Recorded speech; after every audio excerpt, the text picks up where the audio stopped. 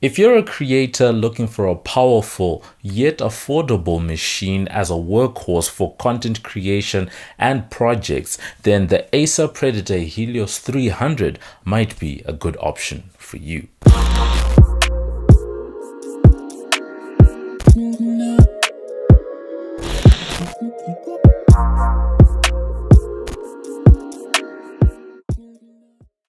Hey, what up? It's your boy MobbJustice back again with another video. Thank you to everyone who's been watching all of the episodes. This is episode 30, a little bit of a milestone. So thank you to everyone. Also, thank you to everyone who participated and engaged with us for our previous episode around the Acer Predator Helios 500 that we reviewed a few weeks back. Now I'm back with the Helios 300. Thank you to the team at Acer for sending that through. I had it for about 3 to 4 weeks or so, and I just got to use it on day-to-day content creation, that type of thing. As I said in the first Acer video, Acer has not paid for this review, and these are my own impressions based on use cases as a content creator. So I'm in the process of editing the video, as you can see, and I thought this would be a good time because I actually shot this at the start of the week, and during the week, it must have been around Wednesday, Acer actually had their Next at Acer event where they actually showed off a couple of new devices and made some announcements about improvements to the Predator lineup as well. But of note was a new line of Chromebooks that they came out with in partnership with Google. And then for creative professionals, because this video is directed towards that, there is a line of laptops called the D7 and the D7 Pro. Very slick machines.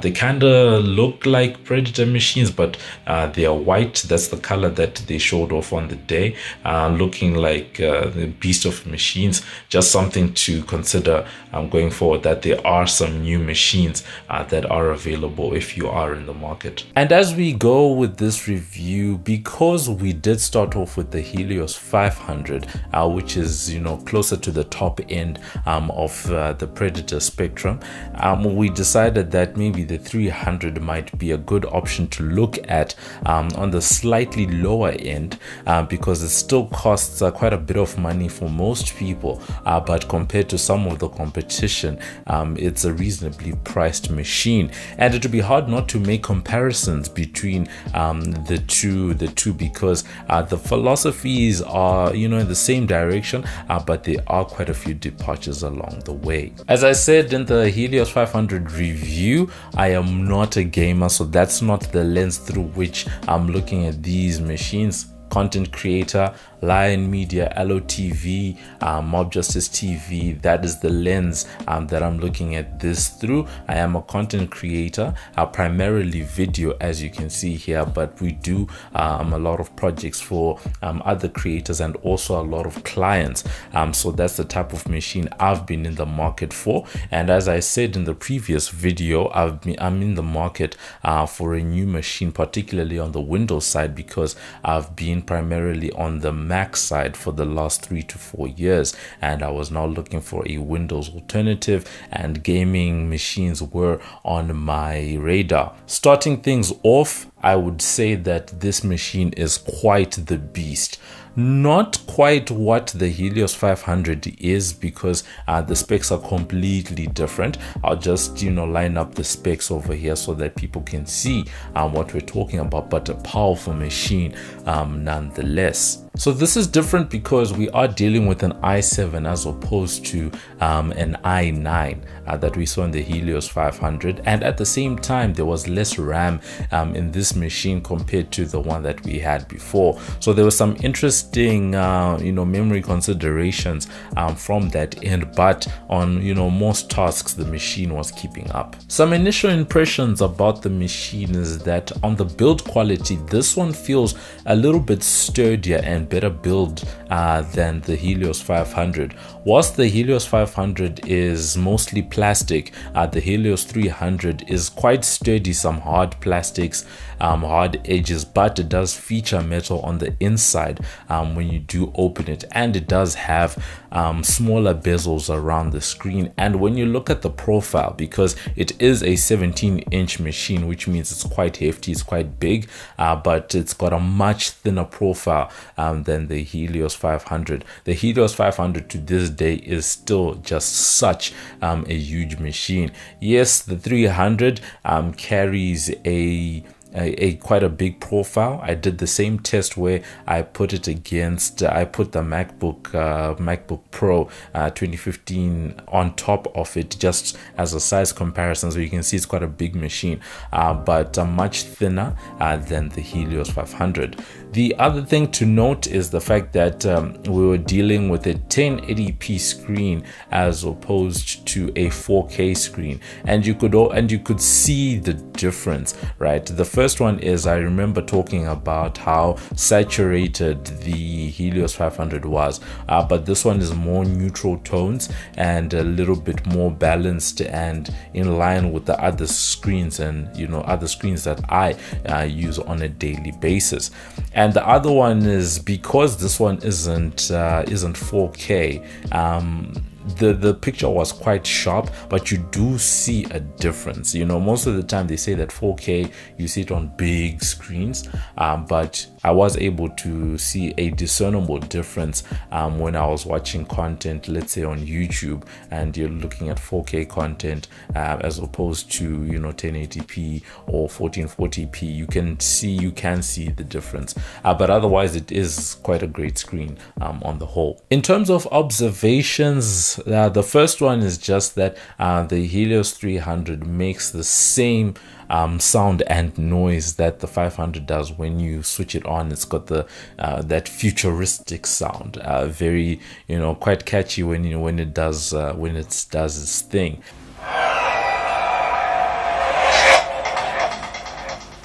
The second observation, I remember I complained quite a bit about this in the previous video, but this machine, it does have quite loud fans, but they're not as loud and they don't kick in as randomly as the 500 ones do. So they do spin, they are relatively loud, but they have a softer tone to them.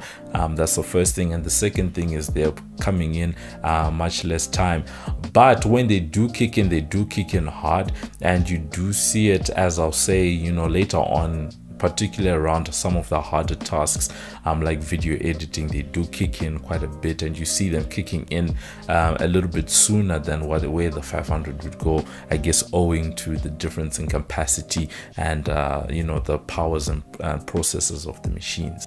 As is common with Predator machines from Acer, they have something called Predator Sense, and that's sort of a hub where you can see what the fan speeds are, how much memory you have, that type of thing, the processor, how everything is doing, the system itself. But for some reason, whenever I would press the button, the whole time that I had the machine, I could not get Predator Sense to actually work or to launch. There is a dedicated button on the machine, like other Helios laptops and other Predator laptops, but this one, whenever I press the button, nothing would happen. Yes, there was another hub that was there, but it was not what I was used to, especially having come from the Helios 500. One of the interesting quirks that I remember noting from the 500 video that we did is that the time was 1 hour behind. And interestingly, I saw that this was the same issue. I'm not sure whether it's because these machines are all coming from Acer itself, or maybe, like I said, I'm doing something wrong, but the machine knows where we are. It's got the auto time thing, so it's just one of those quirks that I still haven't really been able to figure out. Why is the time just not correct? Why does it think that Johannesburg is 1 hour behind than it actually is? The port situation on the Helios 300, more or less the same as what we saw on the Helios 500. And just like the bigger brother, there is no SD card slot. And for those of us that are, we've got cameras that have SD card slots, and even audio devices that we're recording audio onto that have that type of memory and flash on them, it's one of those features that I wish a machine of this caliber actually had. One thing I did like about the build and the design is the keyboard layout and the feel of the keys themselves. I feel it's a much better typing experience than on the Helios 500, simply because I like the key travel, the switches that they have there, and also the dampening that they have, because when you're typing you can really feel it. And for my preference, and I would say I like it. What I did find weird is that in certain cases the keys, what the actual keys say on them versus the characters that do come up, like if you're trying to get an @ sign, for example, for those that like Twitter, Instagram, etc., you can't get that, because normally it's it's a shift and one of the numbers, but now you have to do the shift and one of the quotation mark keys, which I found weird. I guess it was just one of those quirks. At least it's one of those things that you can quickly figure out and maybe adjust your mind to going forward. My question is, why put the @ sign on that key if that's not where the @ sign is actually going to be? And with the speakers, once again, guys, it's a gaming laptop. This is not the greatest audio experience that you're gonna get. If you can, get yourself a headset or get yourself a pair of external speakers that would just work best for you. But for those that are curious, the sound itself is much less bass heavy, I would say, than the Helios 500. I would say the Helios 500 has a bit fuller sound. You can feel the attempts that they were trying to do with virtual surround sound and all that. But with the 300, that is, that's not really there. And at the same time, depending on how loud you are listening to something, when you listen to certain types of dialogue, there's actually some rattling in the system that you do hear. That was the first thing. Second thing was, another quirk, but an observation, is that when you plug in external speakers, there's a buzzing sound, right, that I was getting from some of my speakers, and I've never had that before. And basically the way it would act is would have this continuous humming sound, right, and then only when something is actually playing does that humming sound disappear. If you switch something off, or if the system can detect that nothing is playing, then the humming noise kicks in, as if the speakers have the audio system is just completely shut down, which is something I've never experienced on any other laptop or machine. Moving on to some of the creator considerations, one of the tests that I started on the Helios 500, on this part there will be a lot of the back-to-back, because I think that's a good way for us to do it. The transfer speeds that we spoke about the last time, just transferring some files, I was able to get the same normal read and write speeds that we were getting at around 40 megabytes or so per second. And unlike the Helios 500, I didn't experience that uptick where you go above 100 megabytes per second, which I found odd, because just like the Helios 500, this machine does have an SSD as part of the array of drives that is in there. Just one of those things to think about if you're going to be dumping or uploading or downloading a lot of data between different devices, let's say a camera and audio device, and there's a lot of footage or something that you need to transfer from one device to another. When it comes to video editing, once again we took the Helios 300 into Adobe Premiere Pro because that is my video editing suite of choice. I love that editing suite, quite brilliant. Been using it for, I'm gonna call it going on to 7 years now. And we used the same test project that I did for the previous review with the 500. And what I saw is that they achieved similar results, except that when the system is running through Adobe Premiere, Yes, the fans, you can tell that the system is a bit more strained because you're dealing with a lesser processor and less RAM. But the fans do run, a bit less loud than what you get on the Helios 500.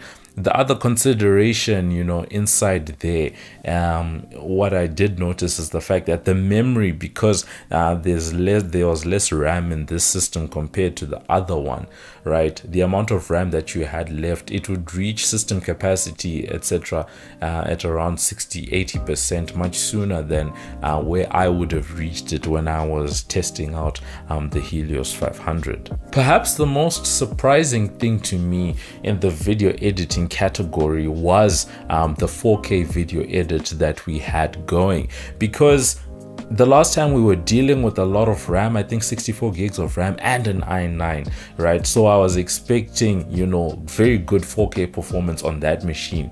But with this one, yes, it's an i7, and we had the RTX graphics card sitting inside that machine. But I was quite surprised just how smooth everything ran, because literally with 12 to 15 streams of 4K footage all running at the same time, there was no shudder, there was no lag, there were no dropped frames. Everything was just running as smoothly. What I did find quite fascinating was the fact that just as with the Helios 500, the Helios 300 stumbles in Adobe Premiere Pro, where you introduce an element of text. You can run the 4K timeline with color correction inside there, and it runs smoothly. But with text, it had the exact same jitters that we saw on the Helios 500, and I was like, I found that to be the most fascinating thing. Unsurprisingly, on the export side, just exporting the same file that we did the last time, it seems this time around it took about double the amount of time. And this was the one area in the video editing experience where you really got to see the difference between the specs in the Helios 500 versus the 300. But for the type of system and configuration that you have there in the 300, it really is quite a powerful machine that you are dealing with. And for my uses, at least, I think, and for most people, I think it would suffice the type of performance that you're able to get out from that. On the whole, it's a very powerful machine, and I think personally, if I was to be made to choose the type of which machine to go for, I would likely go, just given budgets and some of these other considerations, budgets, build quality, fan noise, etc. I would lean more towards the Helios 300. You can really see that the 500 is just extra, but for the price and the type of specs that you're getting in the 300, it's a fairly good offer that they have on hand. The drawbacks, is the fact that, like any other gaming laptop, the battery is just not great, right? Maybe it's unfair for me to say like any other gaming laptop because of how powerful the system is and the power draws. But the battery life is not great. I think I did 1 or 2 tests, because we are in South Africa, we are in Johannesburg, so there are elements of load shedding. For people that don't live in this part of the world, load shedding is where they switch off electricity in some parts of a town or a country, just so that they can balance out energy demand in that area. And when there were those spats, you could see the battery, I think it had about 2 hours 15 minutes as opposed to the less than 1 hour that we saw on the Helios 500. So double the battery power from 100% that you get on the Helios 300, which is a good advantage. But at the same time, it's not great, because on my MacBook, for example, I get at least maybe about 7 to 8 hours on 100% of charge. So those are some of the comparisons that I will be making on that end. The Acer Predator Helios 300 is by no means a cheap machine, but in the world of content creation, and especially the world of photography and videography, it is a relatively affordable machine, especially when you consider it against some of the competition that's in the market, especially on the side of the Razer blades that are there, the Dell XPS, and especially on the MacBook side. The type of specs and performance that you get in a Helios machine is quite affordable compared to some of the competition. Yes, you do sacrifice a little bit in terms of battery life and some of the build quality considerations, and probably machines that run slightly slightly cooler and more quiet on that front. But if you are budget conscious and you're looking for good performance, then this would be a good option for you. Which then leads me to one of my biggest gripes that I've had with Acer. I've really enjoyed the machines, but in terms of pricing and availability, particularly in this part of the world, it's been quite hard to do. When you go to Acer's own website where they're selling the machines and you're trying to spec out a machine, the pricing and availability is just not on par with other manufacturers. That's just the truth. And it was especially hard trying to answer questions after the last video about the Helios 500, because pricing and availability on that is almost non-existent. At least with the 300, I can give some links below, but in terms of trying to spec out the exact type of machine that we had, at the moment it doesn't seem as if that is either available locally or it's easy to find. So there is that caveat if you're looking to be buying the machine on that front. The other thing to consider, because today we've been comparing the Helios 300 to the Helios 500 for the most part, is some of the other options that are available in the Predator lineup. For example, you can get the Triton 500 or you can get the Triton 300, and for the most part these machines are similarly spec'd at each of the levels, with the exception that the Triton lineup is thinner and lighter machines than the Helios lineup. So you get that added advantage for people that are conscious of build quality and some of those design factors. And then there are some pricing differentials on that front. On the lower end in Acer's lineup, you can also get the Nitro lineup. That's sort of more on the entry level side of things. So these are all different things to consider, and I will leave some links below for people to consider, both in South African pricing and international pricing, like on Amazon, for people that just want to get maybe like an overall sense of what things look like on that front. And the last consideration is just what your use case is going to be for this machine. As I said previously, you have the people that want a fully mobile setup, the people that want to be able to take their machine away from home or from the office and take it to another location but still have it plugged in a stationary position, and then the people that want a desktop replacement where it just does not move. Those are usually the three types of creators that you're dealing with. And for me, this feels like a machine that is in category 1 and 2, where on the one hand you can have it as a desktop replacement, and on the other hand you can't take it to location and have it plugged in. But as a fully mobile setup, this is just not it, because of that battery life. You're out, you switch on a powerful editing suite like Premiere Pro, and very soon you're out of battery.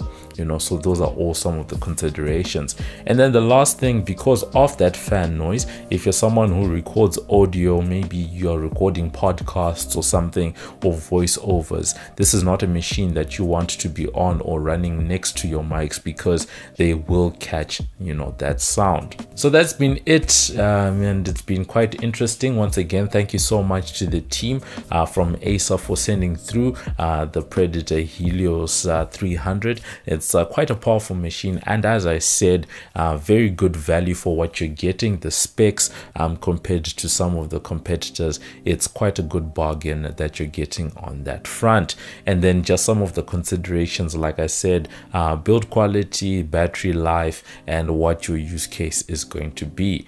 Let me know what you think in the comments. Is this something that you're considering? Would you take this over the 500? Would you, maybe consider the Triton lineup? Let me know some of your thoughts. At the same time, do you think that gaming laptops are a good tool for content creators, whether on the music or video and photo production side? Let us know what you think, and hopefully in the future we can bring you more great content and more laptop reviews such as this. So that's been it. Thank you so much for watching, and I'll catch you guys in the next video. This is Muffs Too Much, and you're watching MobbJustice TV. Like us on Facebook, follow us on Instagram, follow us on Twitter. We're there on YouTube. Thank you for watching our video. Subscribe.